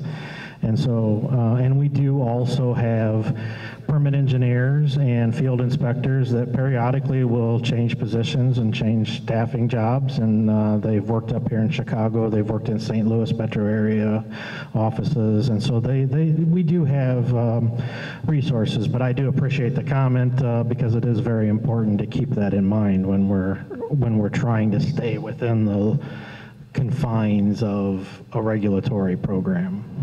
So thank you. Thank you. Appreciate you. Thank you. And thank you for that presentation. That's a lot of great ideas of what the space could be used for. But to your point, if we don't get to the root of what fossil fuels is doing to the planet and the bigger urban planning plans, political plans, real estate plans the city has, is geared towards moving people and processes and not really saving the climate or planet, or changing the economy away from fossil fuels, we might save Chicago to be a hospitable place, but all of these things that we're seeing around the planet will continue to happen, and our situation could get more dire. But I do want to thank the IEPA for patiently answering all of our questions. There's a lot of informed people in this room. There's a lot of people with a lot of big ideas and have been part of these issues for a long time. Thank you for the IEPA for coming up and working with us and explaining to us the process that we're confined to. But the Pilsen Alliance has worked now with Neighbors for Environmental Justice and El Vejo, and we're partnering with other groups in Bronzeville and Calumet. And we would love to invite Pedro to this coalition as we look at a more comprehensive way, an actual way to affect and change the trajectory of what's happening with these polluting places, mostly along the sanitary canal on the south part of the river. We're talking the asphalt plant, we're talking the redevelopment of the Crawford generating station for Hilco, we're talking about Fisk, we're talking about what's happening in Calumet. One of the things that we are coming together is that this is an opportunity. You know, we're in a huge global crisis. We're in a crisis here with these pollutants, and this is an opportunity. Because one of the things that I talk about, and I coined a term in 2013 when I started my studies in urban planning and policy, was a green planned manufacturing development. We have these industrial corridors. That's how Fisk and all of these manufacturing jobs along Pilsen and a little village came to be. This term that's being thrown around, the Green New Deal, we should be pushing, I would hope, our community to bring that here and rationalize these processes to be a little bit more closed loop, the way that the plant is to focus on renewable energy, such as solar and wind, and maybe even use the river somehow. And one of the things I was speaking to the IEPA was how much they understood about what the Industrial Hemp Act that Bruce Rauner signed into law about 2 months ago. And it is still a very new thing that needs to be explored. But industrial hemp is something that I have been tracking since it first was being discussed in 2011. It only gained traction because it was discussed in Kentucky, and Mitch McConnell finally caved into pressure to move the process along. There's many states experimenting with industrial hemp, so now the federal farm bill will include regulations and more specifics as to how industrial hemp would play out. Industrial hemp could be a source to explore a new biodiesel. Hemp diesel is something that I don't think there's a lot of experts on in this room or anywhere, because hemp has always been so heavily regulated, mostly because of its ties to cannabis strain, but now we see which route that's going. So Pilsen Alliance, we see the social justice, cross points, the crux of this issue being the legality of cannabis is why hemp was never able to be rationalized as a crop to help us with sustainable systems or to be explored as a biofuel. Now we have that. Now cannabis, we're thinking, J.B. Pritzker is looking at legalizing recreational marijuana. And he will certainly wants to take up the industrial hemp to see how that could offset the losses that the soybean industry has faced through, winning easy trade wars or something. So I would encourage us to, as you signed up for Pedro's email list, I will also have an email list if you guys would like to sign up to come together for more charrettes to a space where we can rationalize out what was possible. The IEPA, like as has been explained, is not the entity to really take what our collective vision would be moving forward, but they are an ally to let us know what is possible as we develop different ideas. So I ask you to come together to our next cross-community meeting. We're meeting quarterly, so we met in October. We'll be meeting again soon, either in January or February, and where we'll try to bring a lot more of these issues into a context of what's a possible ask in the face of a new governor, of an evolving federal regulations in terms of hemp and cannabis, and a very, as it was pointed out, a very important city election, probably one of the most important that Chicago has ever seen, where we really have to show our best efforts to do what's best for our communities and for people. Just my 2 cents on this idea, where we're talking about food processes and more people coming in. Urban agriculture takes a lot of capital to actually make it feasible.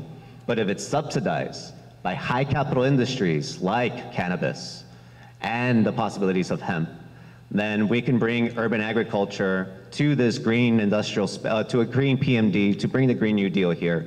And coupled with a lot of more sustainable ideas like what has been discussed here.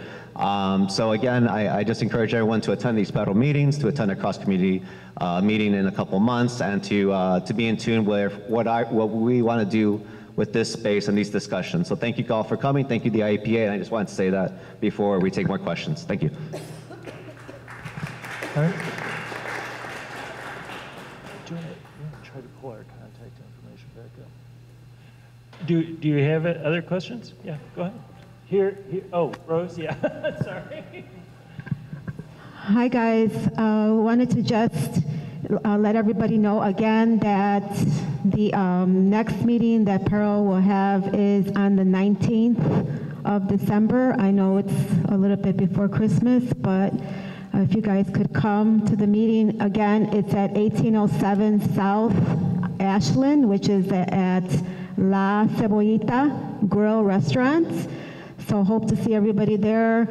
The more we get together, then of course we could all share ideas, and people represent power, and I really, really would like to see as many people participate more in meetings, because that's what gives more power to the community. Thanks everybody for, oh, and if somebody didn't sign up on our sign-in sheet, can you please sign in? The sign-in sheet is right here on the table. And if you'd like to pick up a apparel button. Thanks everybody. She has a question, and then we'll go to you. And I just want to, I'll put my plug in for us. We do have our sign up here also. Again, if you want to receive public notices, you know, in this community from the Illinois EPA, you can also get it, they're online and things like that. But if you want to receive emails, sign up. Yeah. Yeah, thank you for the presentation. In the presentation, it was mentioned that the Volkswagen settlement is funding electric buses. So I was wondering, is this funding going through private source? Is it like open to the public? Is it open to bidding? Is it going through private contractors? Okay, so I'll go a little bit into the VW funding real quick. It's, again, there was, I think as many people know, VW was caught cheating. They were, their emission systems in their diesel vehicles was performing different when the vehicles were being tested as compared to when they were operating normally on the road. So they were caught. There was a court case, a federal court case, and there was a very large settlement, of which Illinois' share of it is $108 million. It has to be used for mobile sources to get rid of old diesel, and the settlement explains what that is. You know, I'm just using general term old diesel, and replace it with new modern diesel, Tier 4 diesel, or alternative fuel or electric vehicles. And then it can be used for a few other very small things, like a small portion of it can be used for electric charging stations or administrative expenses by the state. So private entities can do what we do, and we just went through our first round, is we'll put out a notice of funding opportunity, and what we say in that is we will fund these types of vehicles in this type of area. In this first round, it was public transit trains, public transit buses in the Chicago metropolitan non-attainment area, and it was an electric school bus pilot project in Cook County. Those were the types of projects that we would fund in the first round. Other rounds in the future will fund various other things. Some of them may be private entities applying to get to replace a diesel vehicle with, and when I say diesel vehicle, we're not talking about automobiles, we're talking about trucks and buses and trains and tugs, the big engines. And so some of them might go to private entities. They have a higher cost share. They have to put up 50% of the new vehicle. Other governmental entities only have to put up 25% of the new vehicle. No, it can't be used for that underneath the terms of the consent order. So, I thought, okay, but anyway, go ahead. I thought there was someone else, but yeah, go ahead. I'm sorry. No, you go, and then I was just saying he'll go after you. Sorry.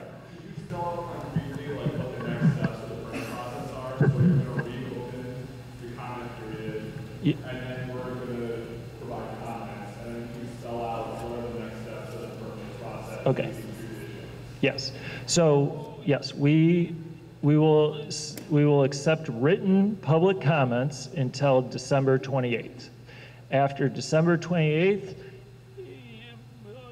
essentially the people here, and in particular Anthony, is going to have to go through all those comments and how can we, because we recognize a lot of comments that we get aren't going to be technical necessarily in nature. It's not going to say condition 2.1a says this and I'd rather it say that.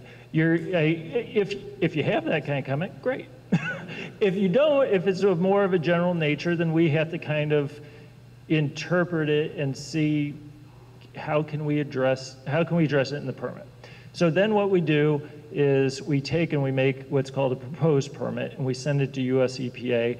And US EPA has 45 days to review it, make sure that it complies with their program requirements and the laws and the regulations. And then they may have comments for us also, or they may not. And then after that 45 days, then we have to address their comments if they have any, or if they don't have any, then we'll move to, most likely an issuance of a permit. Is there a way for us to figure out if comments are taken into consideration on the permit or make any changes? Yes. So additionally, one thing, I'm sorry, I left this out, is we will put together a response to the comments. And when we make our final determination, we will issue that response to the comments. So it'll have the comments that we received and the agency's response, and including any changes that we might make. Yes.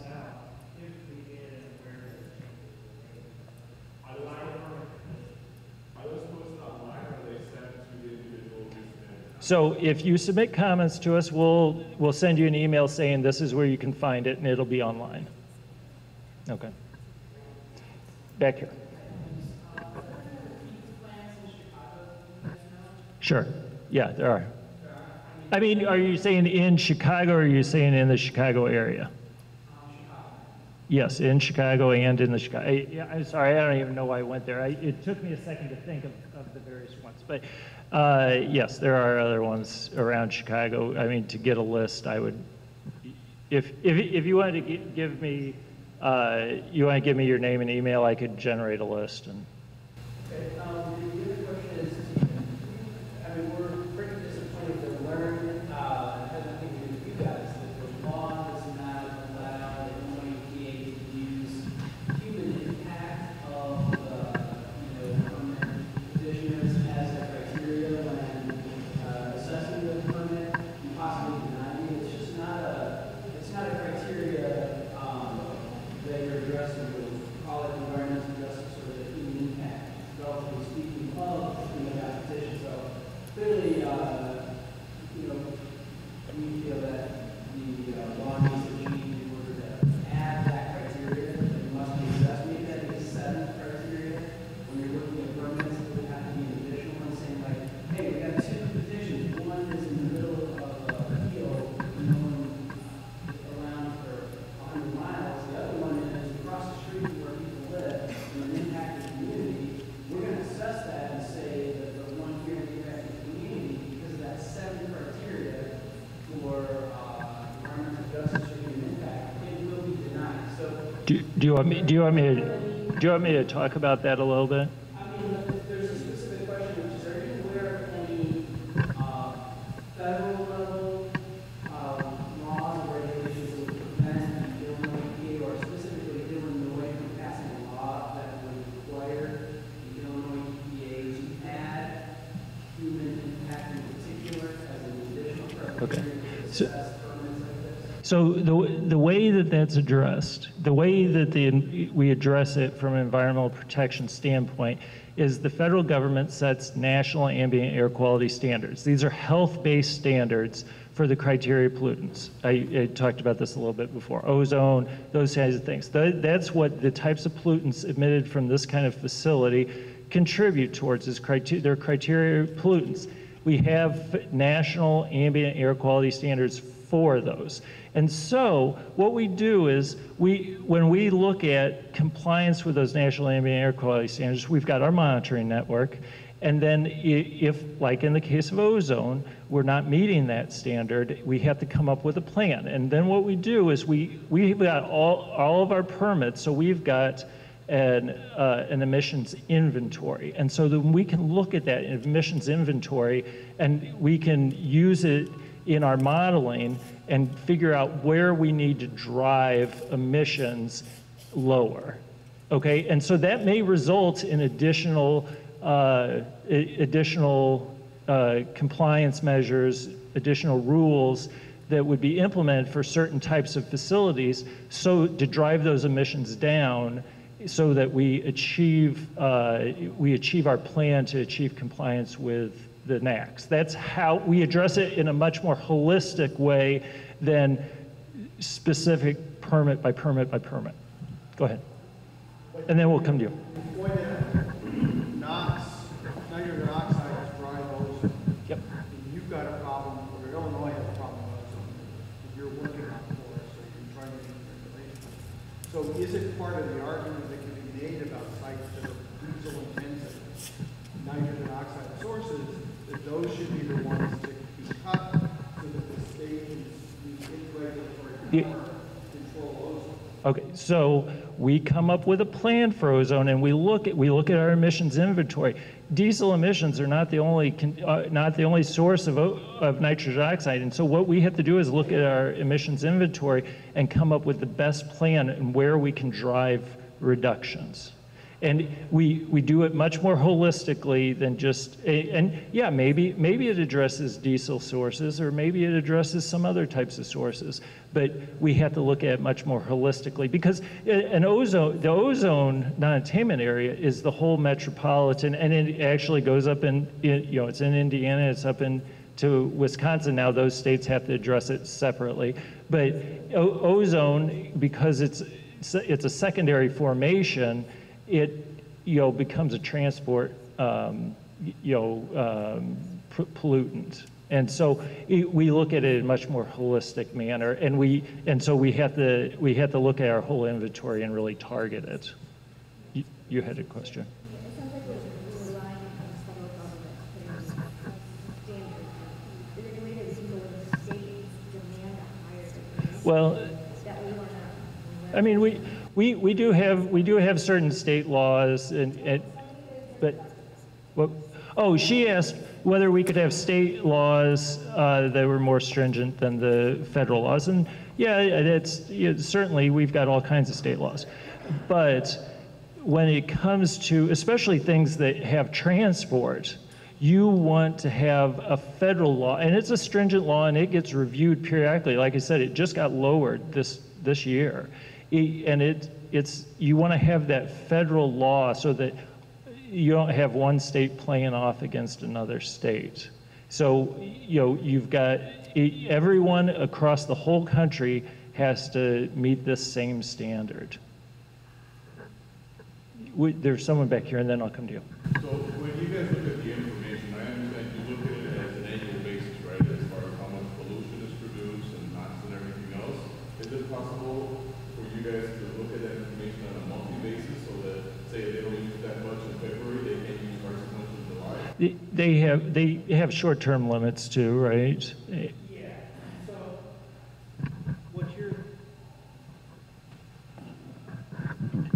and I don't work in the construction permit group, but we work closely together, and we have to incorporate those permits. But what you're speaking to is really what a source has to do when they go through construction permitting and build equipment from scratch or modify that equipment that's existing. In those processes, there are regulations that we have to follow that spell out the steps by which we take to look at hourly emissions, because ambient air quality standards are hourly. Sometimes they're 3-hour averages, sometimes they're daily averages, and so forth. So what Brad was speaking to is what you will typically see in a construction permit is hourly limits and annual limits. So yes, we do look at all types of,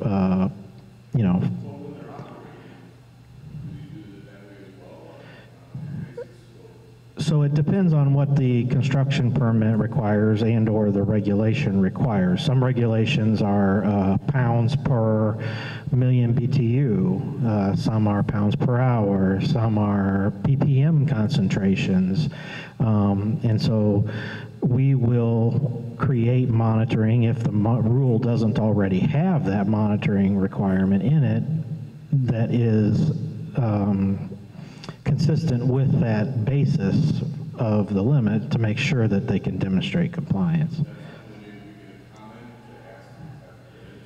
You absolutely can make a comment like that. If our permit you believe is not sufficient in that area, you absolutely can. And then additionally, I'm not sure if you're getting at this or not, but some reporting requirements are not just annually, some are quarterly. I'm not sure if there's any monthly or not, but I mean, some reporting requirements are on a shorter duration also. You had a question. And if, I don't know, I may be, I hope I'm not ignoring this side of the room. It seems like I'm getting a lot over here. But anyway, go ahead. Excuse me, one frustration we have, I live in McKinney Park. Unbeknownst to us, a permit was granted for an asphalt plant, right? As we sit down with all the players that got that asphalt plant there, the question was, you have this asphalt plant right across the street from a park where all the kids are playing, right?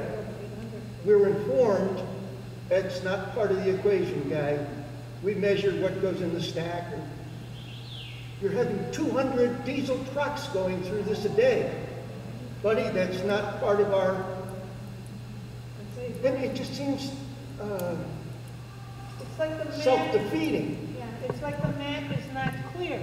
The map is just the plant, just the building. It's not taking into consideration the people that live around it. A school of 800 kids go to school a half a block away. There's a condominium right on the corner. I don't know how many units are in there. The park where kids, young men are there playing basketball, directly across. So why wouldn't the permit be a part of that to say, well, wait a minute, before I say okay on the permit, and I'd like you to answer on that one, why wouldn't the permit be, okay, I can't sign off on this permit until I see what kind of impact, like he's saying, the 200 trucks coming through, how does it affect the area? I understand the frustration. It's a question, it's a comment that we get a lot. And it's not a satisfying answer that there are different authorities assigned to different units of government and to different agencies. And you know, where something is located is not something that the Illinois EPA has any control over. That's a local zoning decision.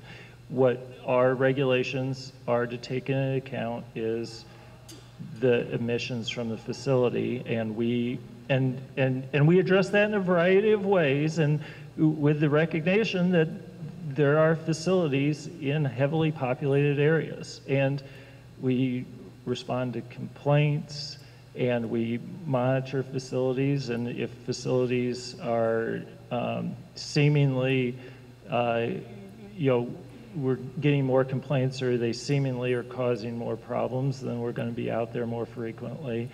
And not just us, I mean, when you're talking about the city is one of our delegated partners, and they go out also. So, I mean, I know it's not satisfying, but that's just the way that you know, the regulations are structured, and that's the authorities that flow to the different you know, the different areas of government. Sure.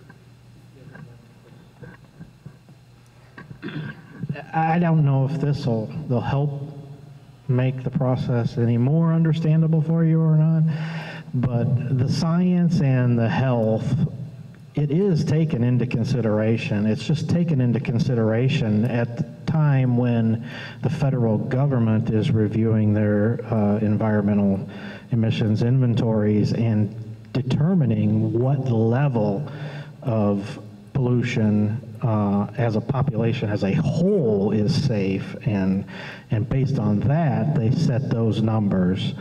And then they say, okay, states, you have to now look at your inventories and come up with regulations to ensure that you're meeting those standards, okay? Can you hang on just a minute? So, and so then what happens is those regulations get established on a state level based on the findings by the federal government, and the mandates rolled down to us as a state. And then in addition to that, the federal government also looks at individual pollutants. So hazardous air pollutants, for instance, have their own regulations based on individual pollutants. CO has its own regulations. NOx has its own regulations. Those regulations are also being developed and written by the federal government and sometimes at the state level.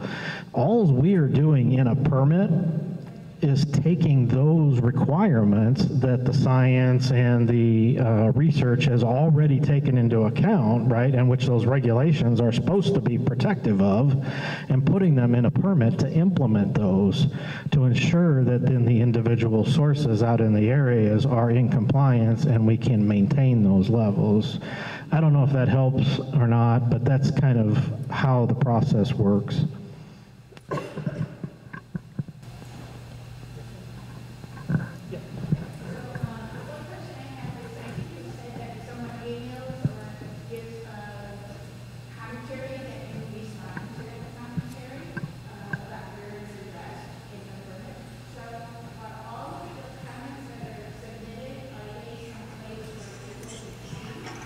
So we, I'm not sure if I'm going to address your question or not, but I'll go through it real quick. This is my email address. Submit comments, written comments to me, or if you want to submit them in hard copy, I can give you my business card and it has our address on it. Submit them by December 28th, and then we will put together a written response to those comments. Now, if we get 5 comments that all say the same thing, we're just going to address it once. And then if you actually want like the emails that people submitted, you can submit a FOIA request. We don't typically post those up on the web or anything, but you can get them through FOIA. Yeah, and yeah.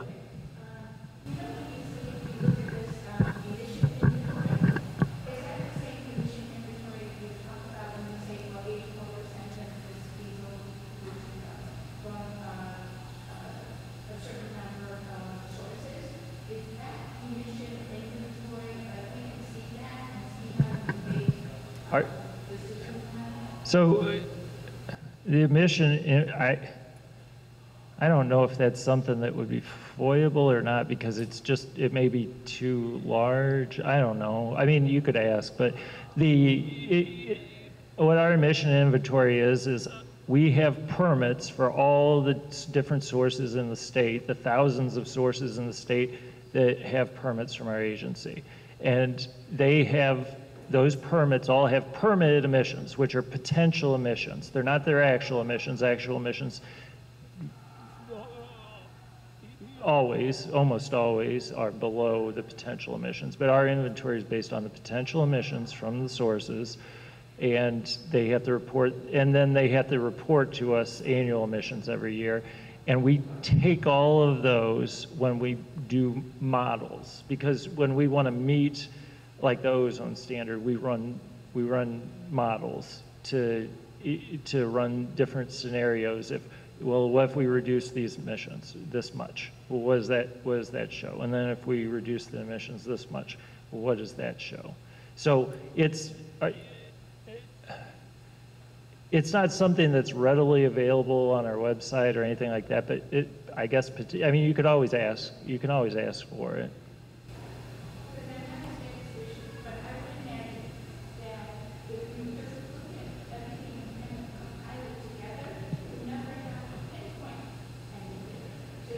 Well, see, but our emissions inventory, it is pinpointed because we know this source emits this much and is in this location. That's what a model is. It's this source is in this location and emits this, and its stacks are this high, and its building is this high, and then this one's over here, and that one's there, and that one's there, and then you put all those inputs into the model, and you run the model, and you can see where the emissions transport. You can see when you look at temperature and you look at all the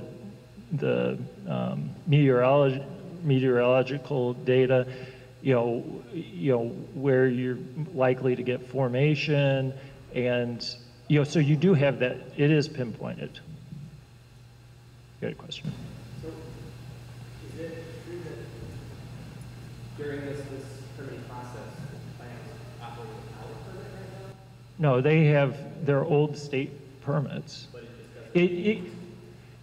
doesn't. But it doesn't have. Yeah, I mean now, of all facilities, when new requirements are promulgated, facilities have to meet them, regardless of whether they're in the permit. But the permit puts it all together, makes it more enforceable, makes it clear what the requirements are for everyone, and it just makes it a much more enforceable document. Or it makes us have an enforceable document that covers the whole facility. If when you guys are doing your monitoring or assessment of the facility after permits are issued, if they're not meeting the standards, what is the process? So if they would submit a report to us that showed non-compliance, or if we would go out to the facility and do an inspection that showed non-compliance, then there's a process that we follow. And we issue them a violation notice and say, this is what we found, and then they have a chance to respond to that and give us what's called a compliance commitment agreement, saying this is how we're going to address it, and we're going to do it in so long. And then we look at the compliance commitment agreement, and either we agree or we disagree. And if we disagree, then we can take it to the next step, which is to go to legal enforcement at the Attorney General's office. But it's a whole process. But in general, I think the vast majority of non-compliance is resolved with the issuance of a VN and a facility coming back into compliance. How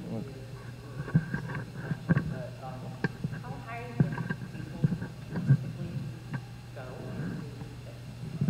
air into the atmosphere? And then what radius does it go to? And I know the wind is going to affect it also, but I don't know where well, to the second part, I don't think we have modeling data, do we? It's not the diesel that actually, it's not the diesel itself that's actually being emitted, it's the byproducts of the combustion of the diesel that's being emitted. And so to answer your question, I can't give you any specific, like here's how many feet it goes, here's how many miles it goes, but it is all very dependent on the pollutant itself. Some pollutants may travel several thousand miles as they progress through the atmosphere. Others may travel just literally outside the property boundary, or maybe inside the property boundary. It just varies, and there's a lot of factors that go into that. The weather conditions, temperatures, again, the type of pollutant, the temperature at which the pollutant is emitted from the stack. All sorts of things can play into how far a pollutant is dispersed. The stability of the atmosphere, all kinds of things. So it is very dependent and case specific.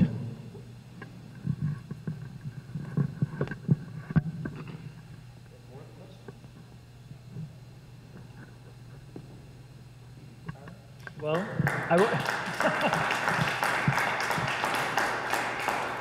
well, thank you for that. Thank you for that. I will say that may be a first. Anyway, I do appreciate you all coming out. Again, if there are other things you want us to come out and talk to you about, we're more than welcome to, we certainly, I view it, my office views it as, education of the populace on the environmental regulations is important, and it helps improve the agency's decisions. So I really appreciate you coming out.